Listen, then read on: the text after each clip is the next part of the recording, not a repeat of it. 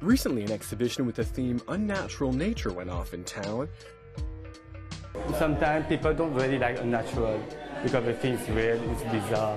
When you look at him, everybody will think that he's very dark, he's painful, he's very sad. But when you look carefully, you will see he has a very nice smile. He's happy. The theme itself indicates the contrast between the positive and the negative, the lonely and the fulfilled, and the light and dark. There should be a happy couple, but the big image, they are in a very cold world. It's cold. It's in a big world and they are alone, they are very lonely. The exhibition gives us all something we can relate to, showing us a new approach to nature.